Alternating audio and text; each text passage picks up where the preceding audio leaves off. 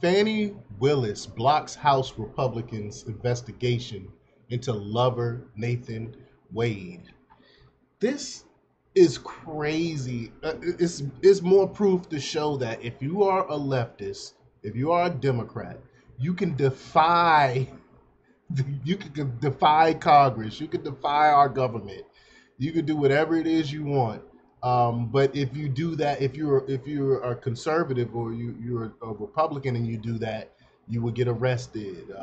Look at what happened with what's his name? The guy that used to work for Trump. I can't think of his name. Well, anyone that actually worked for Trump that Congress went after, they actually arrested and put in jail. But if you're a leftist and you're actually going after Trump, they don't care anything about any illegal dealings that you might do.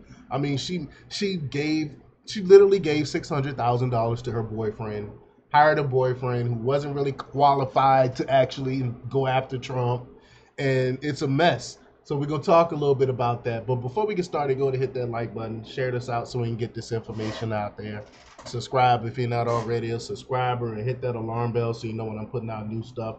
Also, check out my link tree in the description. It has a link to my Patreon where I talk about things I can't talk about here.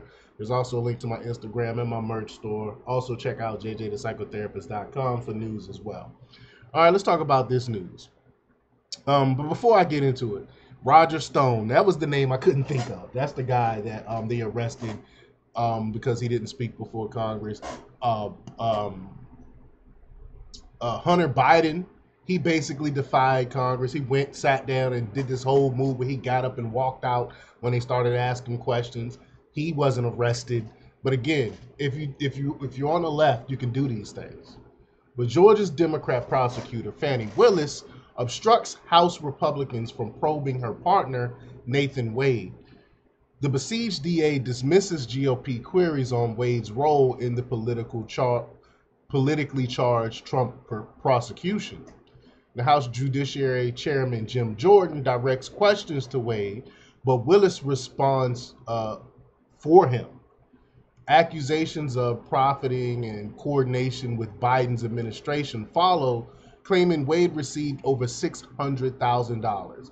And look at all these trips that Fani Willis made to the White House. Of course, the White House coordinated with her to go after Trump.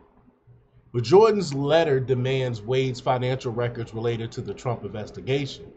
Willis, acknowledging the relationship, defends Wade's credentials but faces skepticism over his appointment. Again, I think he was a family lawyer. He never to give him a big case like this is just crazy.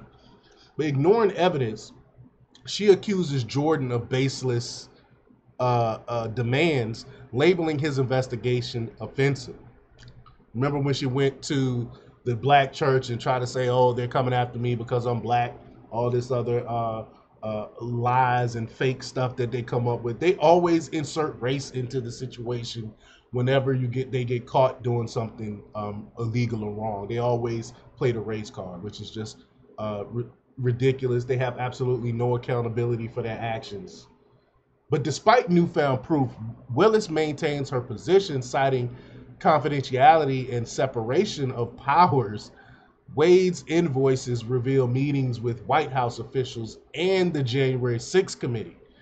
Again, the White House is actually behind this. Jordan seeks details on Wade's ties with Willis and White House contracts.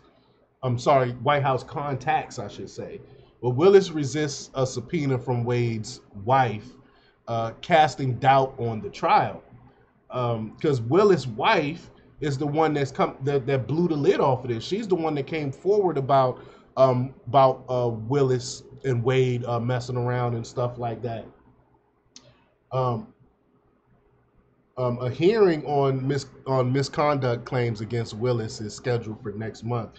So we'll see what this will do with the whole Trump trial in Georgia and stuff like that. Will it be thrown out? I doubt it.